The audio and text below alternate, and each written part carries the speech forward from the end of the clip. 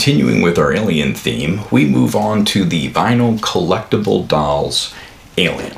I was planning on keeping it pretty much sealed the way it is. Got a picture here. And box. And we've got a window right there so you can see him. Big old alien. Love it. And our 20th Century Fox stuff right here. I was planning on keeping this sealed up forever, but when we were redesigning the studio, the box kind of took a tumble, and it kind of, as you can see, the box kind of came apart a little bit. There, at least the seal broke. So I thought, what the heck?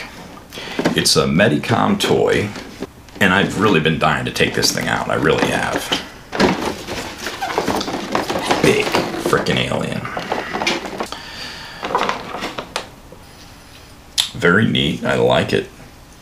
The dome is great. It's translucent enough to really get the inner skull detail, which is really cool. Man, I like him. This is cool. I love the little booties.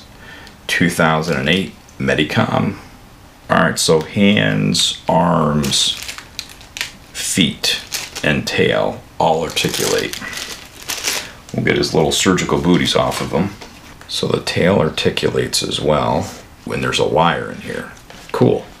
This is another one of those moments where I almost wish I had opened up something sooner. I have seen an Aliens version of this online, which looks like it's pretty cool. I got lucky. I got this for less than $50 if I remember, and I think the Aliens version, the newer one, has been online for upwards of $100. I like it. Love my aliens. Leave a comment below. Let me know what you think about the Medicom Vinyl Collectible Doll series with their Alien offering. Do you have this? Do you have the Aliens? Is it worth it?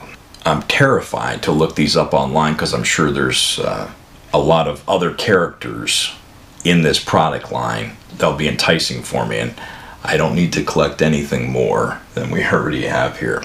So on that note, I want to thank everybody for taking the time to watch. Please like, subscribe, comment below, and share with your friends.